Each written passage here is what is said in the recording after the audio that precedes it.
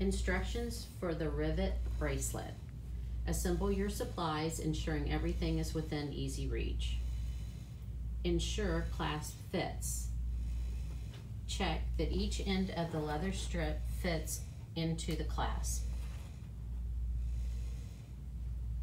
Once checked, remove the clasp from each end. Adding rivets. Take one rivet top, the front, and one rivet back. Ensure the bracelet is face up. Push the rivet top, the one with the pearl or the moonstone, through the first hole. Turn the bracelet over and push the rivet back, the flat one, onto the rivet front. Press lightly until you hear a click. Repeat step 3A and B until all rivets have been added to the holes. Setting the rivets. Note, always stand up to set rivets. Assemble the rivet setter. Refer to the Assemble Rivet Setter instructions. Be sure to use the bracelet die, 6mm size die.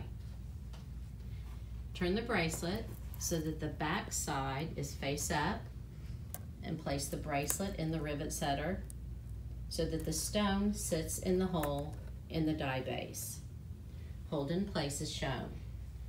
Grasp the rivet setter handle at the very end with the dominant arm. Pull the handle straight down, slow and steady, no jerking. Press slowly until there is a slight click or the pressure changes. Check that the rivet is secure and has been set flat and straight by running hand across the top of the rivet.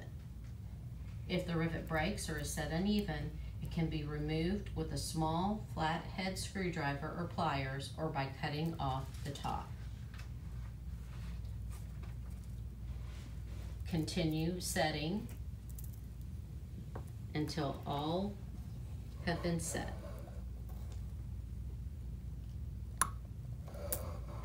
Adding clasp. Ensure to set magnetic clasps the correct way for gluing. Face magnets away from each other with one of the magnets exposed, which means face up as shown in photo. Unscrew the super glue cap.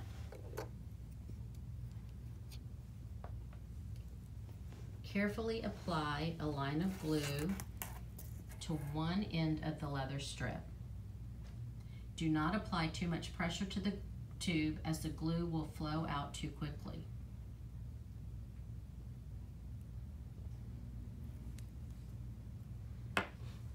Slide the leather strip into one magnetic clasp. It helps to do this corner first. Be careful to avoid getting any glue on the clasp.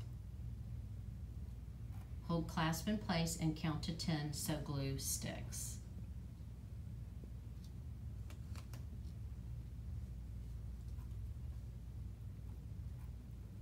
Note, if some glue gets onto the clasp, Glue Off can be used to remove it. Repeat with other end clasp. Remember to check the magnet direction.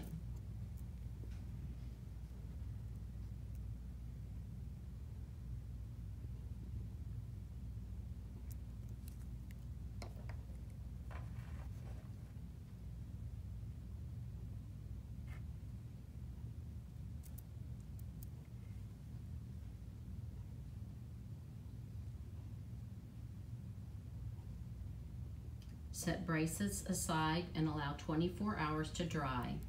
After allowing to dry for 24 hours, check with a small tug on each end to ensure both clasps are secure. Note, due to the nature of the leather, sometimes clasps may need to be re-glued.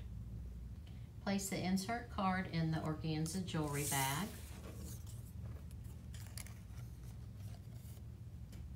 Add the bracelet to the bag. The logo should be facing outwards behind the bracelet. pull the drawstring to close the back.